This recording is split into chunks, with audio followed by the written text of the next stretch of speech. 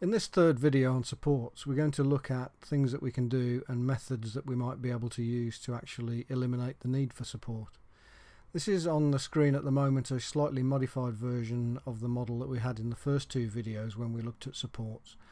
The thing with this model is it doesn't really matter if I do what I suggested earlier, which is change the orientation. It doesn't really matter which way I orientate this model. There's always red areas visible, which means that this model needs support no matter what orientation I try to print it in. And in that case we might need to go to the custom settings, as I suggested in the second video, and look at optimizing the support settings to get the best possible print time while still retaining the quality that we need for the final model.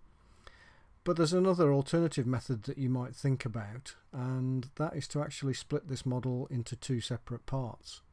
And the way to do that is, if I go to the menu here and look at the size of the model, you'll see that to all intents and purposes it's 100mm tall.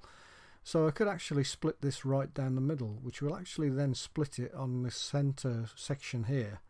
And the way to do that would be to click on the model, go to the move command, and then in the Z direction, which is the up direction, so this is the blue direction, if I type in -50mm now, hit enter, we've now sunk that part down into the build plate by 50mm, so I'm now actually producing half of that model.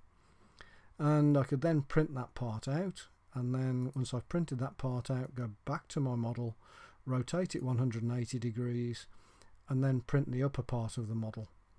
And then I've got two separate parts of the model, both with completely flat faces, because they end up with a completely flat face from the glass plate that it gets printed out on.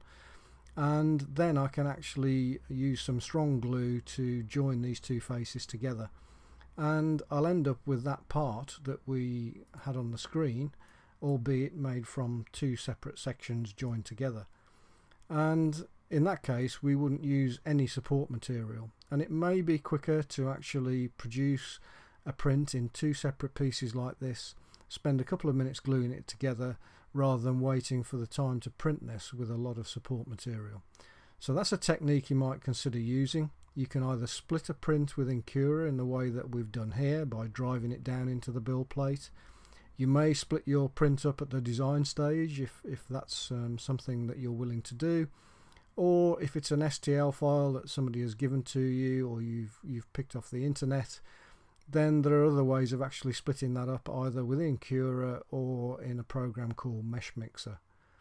So this is a technique that, instead of using support material, just think about your model, think about, is there a way that you could actually split it into a couple of, or 3 or 4 parts that you could quickly join together with glue rather than rely on the use of support material.